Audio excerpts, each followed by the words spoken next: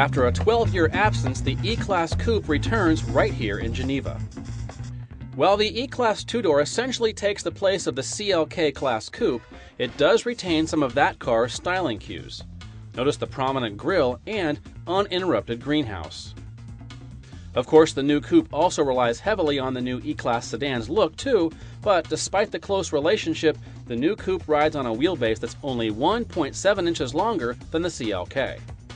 In Europe, the E-Class Coupe gets the company's first direct-injection four-cylinder engine, a 1.8-liter turbo gasoline unit.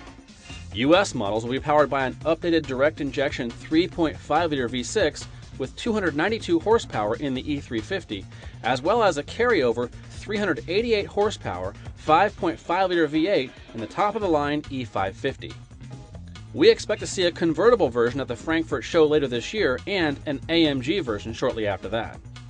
2010 Mercedes-Benz E-Class Coupe is expected to go on sale in the US this summer.